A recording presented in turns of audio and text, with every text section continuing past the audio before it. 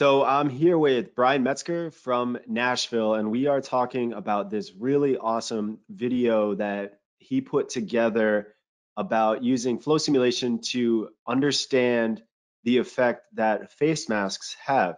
All right. Well, let's talk about your findings here. Before we actually get to the effectiveness of the masks, and before we get to using flow simulation, you need to have a model. That's one of the biggest challenges.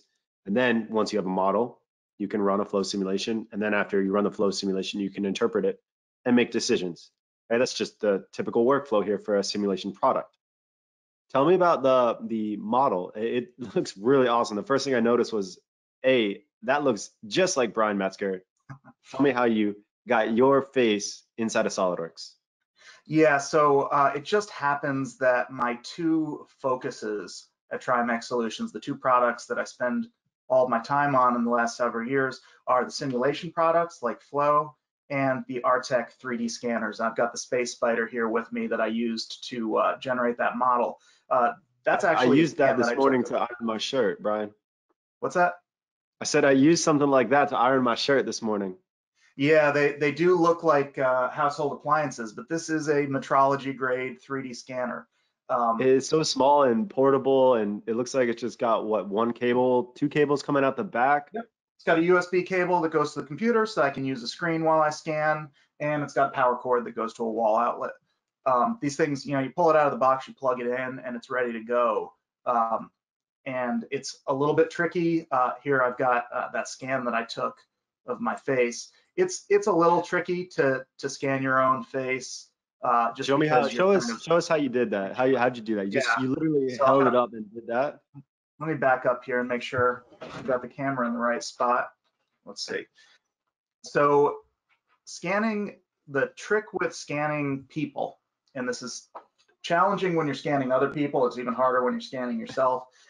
You're taking 8 frames a second with the Space Spider, and as you move around, it's matching up those frames to each other. So it's actually really difficult to get a human body not to move, right? You have to hold still as well as you can. So when I take a scan and I'm moving around, I'm gonna do my best to just hold still, and this will just be a quick example. I won't try to do my whole face, but here we go.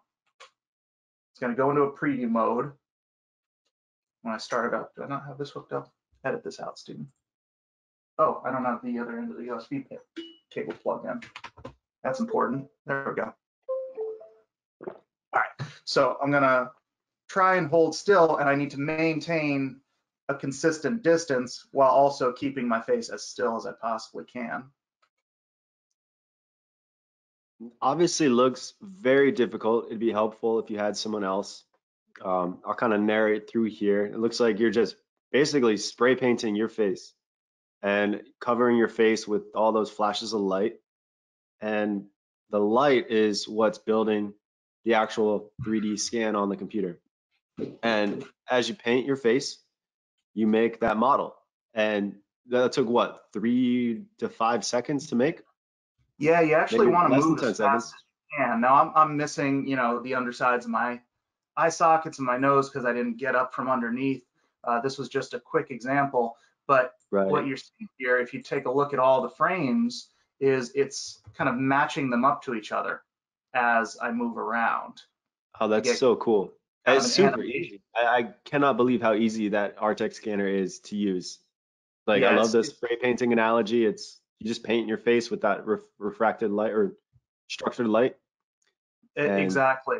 And I'll jump over to the finished version here. All that data gets tied together into a single object, and we bring it in as what we call a mesh, a tessellated mesh.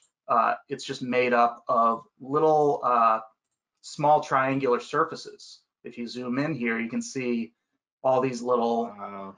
kind of triangles Yeah, look at that. come together to make a watertight mesh. And then what's cool about the Artec scanners, which has applications all over the place, but they are taking in full color data, so you can make photorealistic renderings like And it's this even one. capturing the 5 o'clock shadow. That is so cool. Yeah. So I thought it would, I've got this. I thought it would be Right. fun to bring that over into SolidWorks and use that for my flow simulation. But it should be Yep. said, anybody who wants to try this, in SolidWorks Flow, you can absolutely just download a model of like a mannequin head off of GrabCAD and do the exact same thing. As far as the analysis, you would get pretty much the same effect, but I've got this, so I decided to use it, right? Right. I mean, that's great. So, okay, you got your face.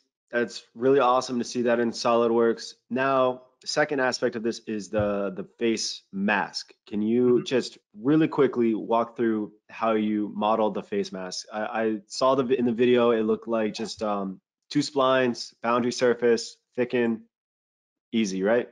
Yep. Um,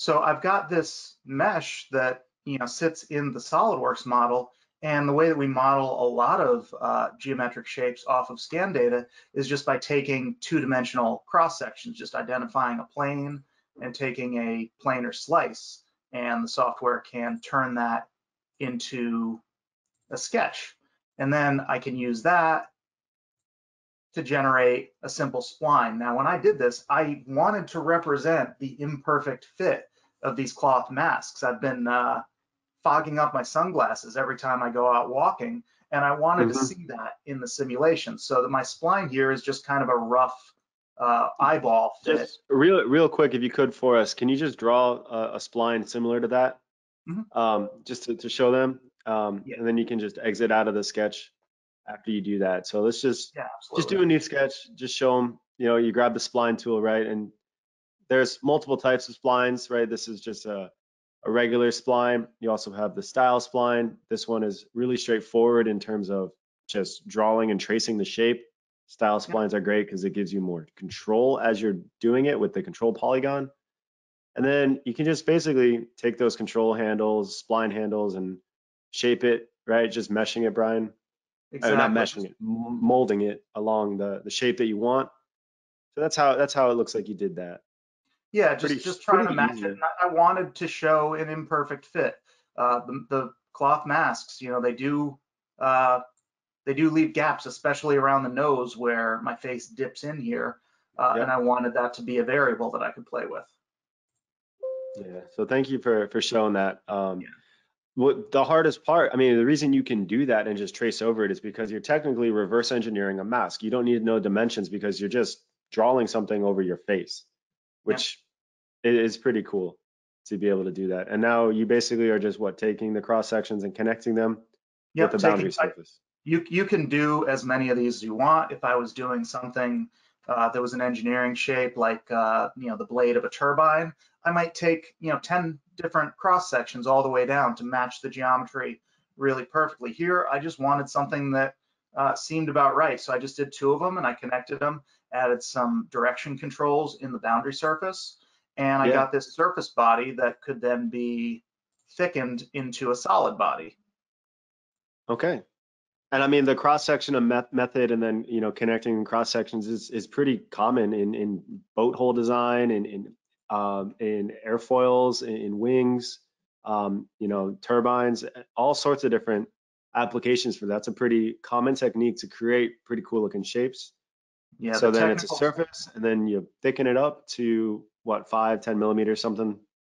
This one is 5 millimeters. We'll talk about that later. Why I went so thick. That has to do with some of the circumstances in the flow simulation. I was going to say we could engineering parts, things that are extrude, cut, revolve, that sort of thing. We talk about being prismatic geometry, stuff like you were talking about bolt holes, airplane wings, turbine blades. The technical term that we use internally and what that's used in places like SolidWorks is swoopy. These are swoopy geometries, right? Highly technical. Yeah. So this is not in any way a perfect fit. It's not symmetrical. It's not idealized, but it got the job done, and it gets me to where I can use for a flow simulation. It's going to represent geometry that the air has to go through. I'll use this as a porous media that air can Okay. go through, but it also provides some pressure resistance. So we'll move on then for part two, which is going to be the flow simulation. So stay Mhm. tuned for part two of this.